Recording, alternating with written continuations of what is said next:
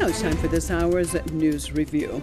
Iran's Foreign Minister Hossein Amir Abdullahian has sat down for talks with Syrian President Bashar al-Assad in Damascus. The two officials discussed ways to further expand bilateral relations. They also exchanged views on international and regional developments.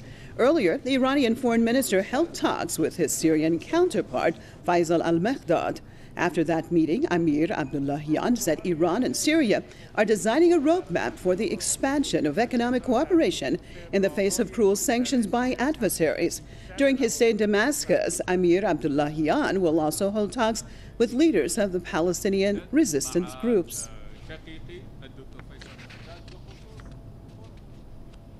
I'd like to welcome my guests to the program. Out of Damascus, Press TV's Mohammed Ali, and out of Tehran, Mostafa Khoshchesh, journalist and a political commentator. Thank you both for being with us. Well, it started off with Mohammed Ali. Well, fill us in on what has taken place so far in the Iranian foreign minister's visit to Syria.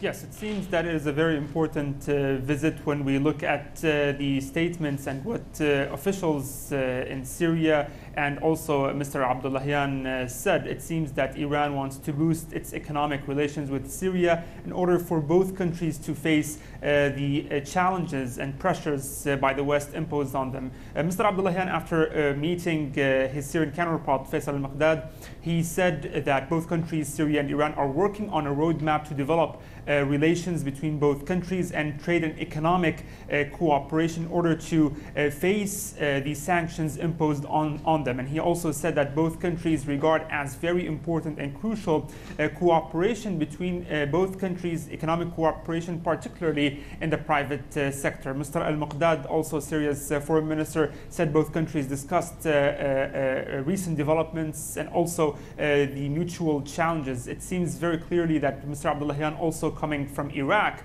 to Syria, he was perhaps also briefing the Syrian officials on the meetings that happened over there, especially that the meetings that happened in Iraq are very important because they discussed over there cooperation in the region. So it's a very important visit. Again, Iran expressed its support to Syria economically.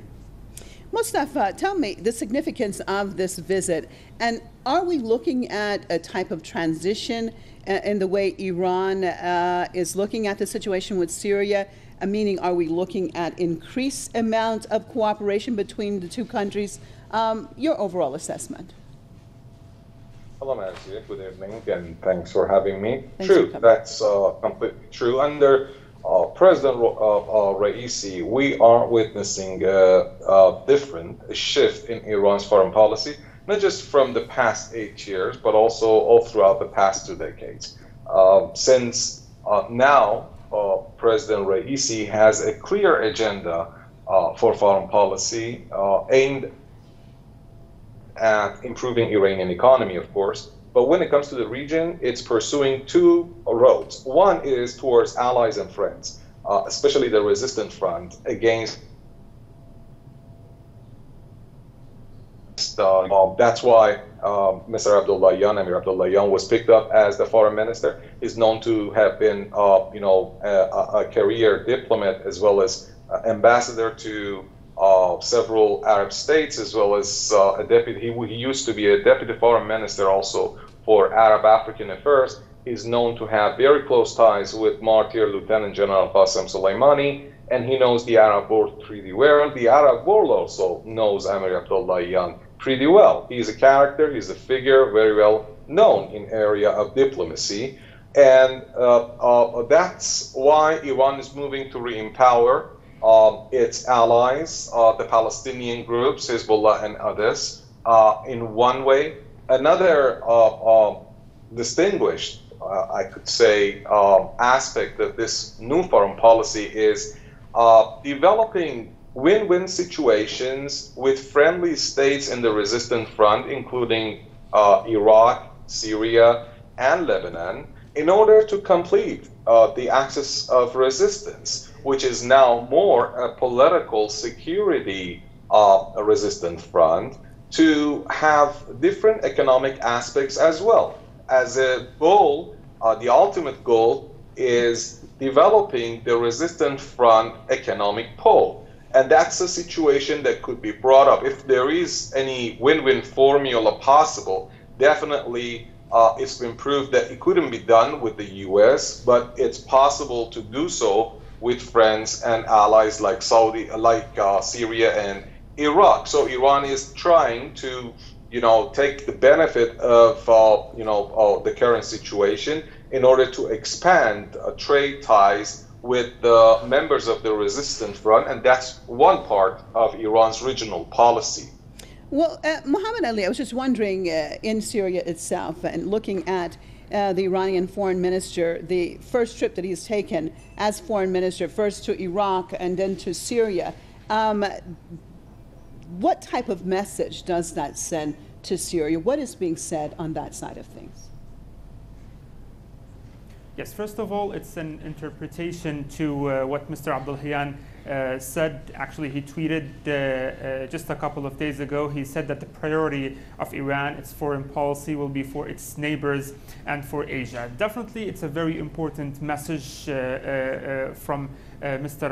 Abdullahian and from Iran when he visits first Iraq and then Syria, two countries that are members of a resistance front, two countries that have fought terrorism for years, of course, with the help and with the support of Iran. This is a resistance front. This is an alliance that has been the only successful alliance in fighting terror and in fighting agents and plots made by Western countries, of course, and most importantly by the United States in the region. So this visit by Mr. Abdullahian to Iraq and Syria as the first visits for him as a foreign minister is a direct message that this alliance will continue, it will be stronger, and that those countries will continue to work together in all fields, whether fighting terrorism or rebuilding economically their countries, Iraq, Syria, Iran. Also, perhaps we might be seeing Mr. Abdullahian visiting Lebanon maybe. So this is a direct message to those countries, the United States and the West, that this alliance will remain strong and they will remain working together to fight all the plots and all the pressures and all foreign interventions in this region.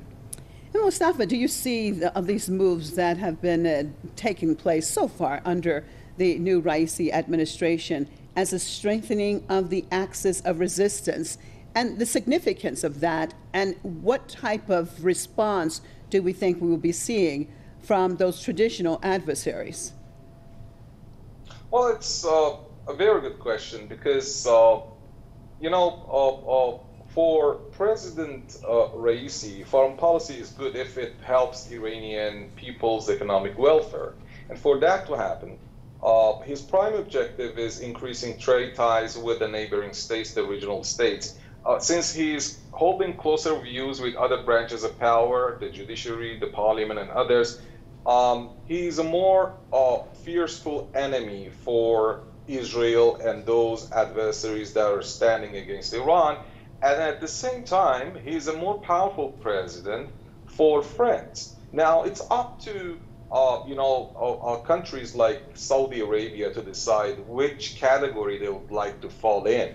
Since Mr. Raisi was fast to offer inauguration or reopening of embassies in Tehran and Riyadh, and there is a reasoning for that. Because, as I said, the prime objective is increasing trade ties with the regional states. For that to happen, the prerequisite is de-escalation of tensions with regional rivals. So in his first press conference, he rushed to offer a reopening of embassies, but unfortunately the Saudis are very much slow, even slower than the UAE leaders who approached Amir Abdullahian in the Baghdad event to make him understand that they realize the new situation that's rising in the region.